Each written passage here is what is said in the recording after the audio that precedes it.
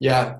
Well, flow is kind of a paradox. And so there's an element of surrender, and there's also an element of action and intentional, and you could even say control too. And so you're kind of balanced, like that's where kind of the inner and outer flow comes into the picture, because there's two core aspects of living flow: inner flow and outer flow. And inner flow is really about how you're creating your reality, whether you're aware of it or not, through your different perceptions and your emotional state and so on, your beliefs and your emotional state. And so that's kind of the level of control that we have, where we kind of, I guess if you look at that leaf, maybe having a little motor on it, or a little sail that can kind of guide it around the river, right? And maybe even take it onto the bank for a little bit if it wants to. And so we have the ability, in large part, to really set the context for our experiences in life.